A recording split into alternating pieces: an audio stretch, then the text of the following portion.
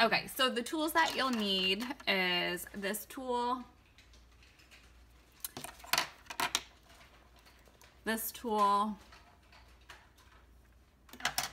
either vinyl. I'm actually using window cling right now for mine, and a mat. Mine is the 12 by 12 mat, but you can choose a larger one since, you know, doormats are larger, but I do not have them at this time. So basically what you're gonna do is you're gonna open up a new page on Cricut. You're gonna go over to the text function. Click the text function and then write in your word. I'm gonna use believe because I'm doing a holiday theme. So once you have believe, you can leave it as is. I added a Christmas tree instead of the letter I. So if you're going to do something like that, or you're gonna add a character or something, you're gonna go on over to your images function. In the top, I'm gonna type in Christmas tree. Then I'm selecting the free one, this top one right here, and you're gonna insert image. So now that it's inserted, I have it here. They're two separate entities, correct? I have believe and the tree. We're going to make them connect and be together. However, first I'm gonna click believe, sorry, and then you're gonna come over here and click ungroup, sorry, weld functions. So see how all the letters are separate now? On believe, now I can move these over. So I'm gonna move the E over a little bit. I'm gonna move it over 8 spaces, then everything else 8 spaces. 1, 2, 3, 4, 5, 6, 7, 8. 1, 2, 3, 4, 5, 6, 7, 8. I'm gonna get rid of the I, so you can click the red X or hit delete on your keyboard, and then I'm gonna bring over the Christmas tree, and now it still doesn't fit, so I'm gonna move these over again so it fits. 1, 2, 3.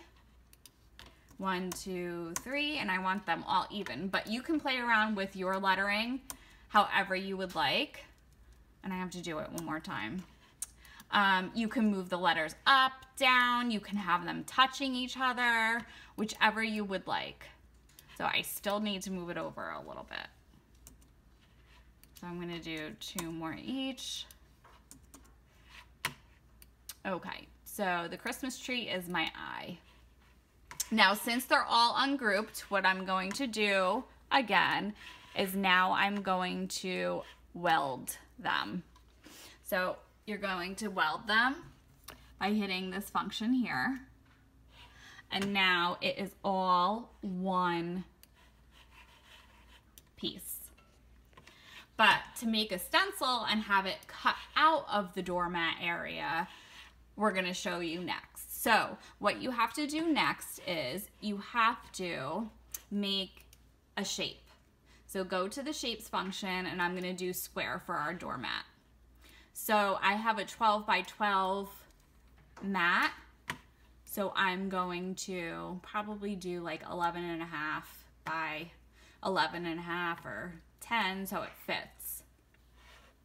So I'm going to send the doormat, the square piece, to the back. You're gonna hit arrange up top and send to back. So then this piece can come up here, but I want it to fit inside. So I'm going to make it smaller by just clicking and dragging the sides. Okay. To select believe and the doormat, you could select believe, hit shift and hold it down, and then hit the square function, or you can click and drag the entire image. So once I selected both items, I'm gonna come on over to slice. You're gonna hit slice, okay? So then watch what I'm gonna do. I'm gonna take away these layers. Ooh. Did it slice it? Why aren't you slicing?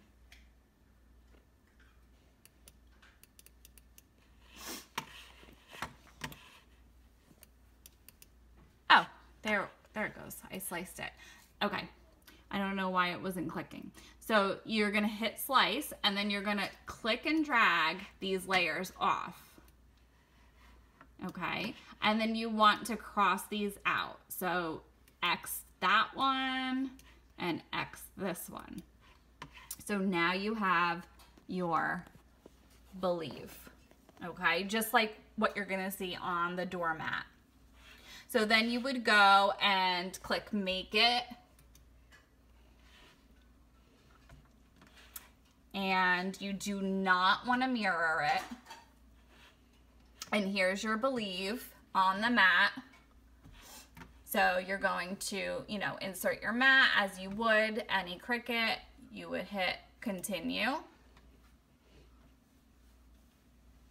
And then I have to connect my maker and whatnot. But that's what you would do to make your stencil. And you put your materials inside. Then you would use your tools to take out the little letters. I use this tool and this tool. Woo, here I am. Okay.